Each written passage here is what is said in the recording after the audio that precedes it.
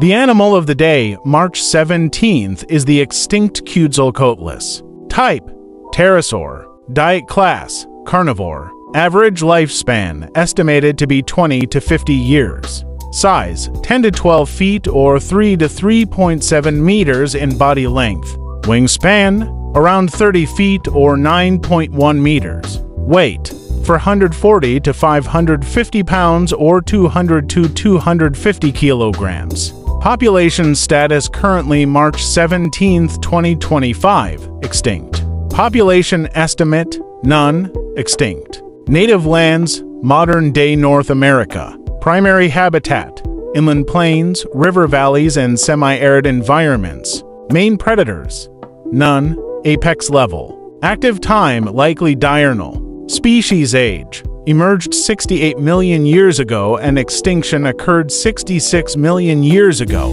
Notes: the Quetzalcoatlus is a genus of Azdarchid pterosaur that lived during the Maastrichtian age of the late Cretaceous period in North America. The type specimen, Quetzalcoatlus northropi, was recovered in 1971 from the Javelina Formation in Texas and was later described in 1975 by Douglas Lawson. The second species, Quetzalcoatlus lawsoni, was discovered between 1972 and 74 also by Lawson, and in 2021, the fossils were assigned the lawsoni epithet by Bryan and Race and, posthumously, Juan Langston Jr.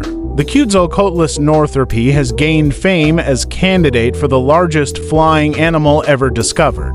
However, size estimates have been difficult to measure due to the fragmentary nature of the only known specimen, with dramatic wingspan range estimations in subsequent years being from 17 to 85 feet or 5 to 26 meters. The Quetzalcoatlus is believed to have had a long and slender beak, and it is likely that it was a quadrupedal. As a pterosaur, the Quetzalcoatlus would have been covered in hair-like pycnofibers and had extensive wing membranes, which would have been distended by a long wing finger. There have been various models of the morphology of pterodactyloid wings, though based on multiple well-preserved pterosaur specimens, it is likely that Azdarchids, including the Quetzalcoatlus, had broad wings with a brachial patagium extending down to the ankle. Body mass estimates for giant Azdarchids are problematic because no existing species shares a similar size or body plan, but a majority of publications hovered around a weight for the Quetzalcoatlus of 440 to 550 pounds or 200 to 250 kilograms.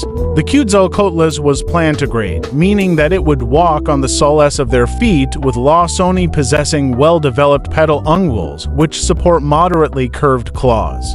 In 1975, Douglas Lawson rejected the notion that the Quetzalcoatlus may have had a piscivorous lifestyle like other trinodontids due to the fact that the Big Bend site where the holotype was discovered is roughly 250 miles or 400 kilometers away from the coastline. And he also believed that the river systems of the locality were too small to support an animal the size of the Quetzalcoatlus northropi, and instead, Lawson suggested that it was a scavenger, although it was argued that due to the light construction of the Quetzalcoatlus beak, it would have had to wait for other predators to open up a carcass before it could feed. And that while many scavenger birds had extremely flexible necks for probing meat, the Quetzalcoatlus had a stiff neck. It was also stated that the lawsoni species' beak was relatively weak and unhooked, making it unlikely that it could have torn the flesh from a carcass. Other suggestions about the Quetzalcoatlus ecology has been put forth, such as actually being a piscivore and using a skimming method for capturing fish. But many morphological adaptations that are seen in skimmer birds are absent in Quetzalcoatlus and other Azdarchids, making it very unlikely. Another suggestion was that the Quetzalcoatlus probed for burrowing invertebrates and used its beak to pluck them from the substrate, which has been suggested for the lawsoni species. However, wading animals tend to have large, long, and broad feet with a high surface area, which contrasts the morphology seen in the Quetzalcoatlus and other Azdarchids. The predominant model of Azdarchids, including Quetzalcoatlus, feeding behavior is that they are terrestrial stalkers, meaning that they fed upon small terrestrial prey, possibly like frogs and turtles. It was noted that the Quetzalcoatlus, along with other Azdarchids, was adapted for soaring, although some have found it possible for their musculature to allow flapping flight similar to swans and geese. However, the method of flight in these pterosaurs depends largely on their weight, which has been controversial, and widely differing masses have been favored by different scientists, with some researchers suggesting that the Quetzalcoatlus and other Azdarchids employed slow, soaring flight.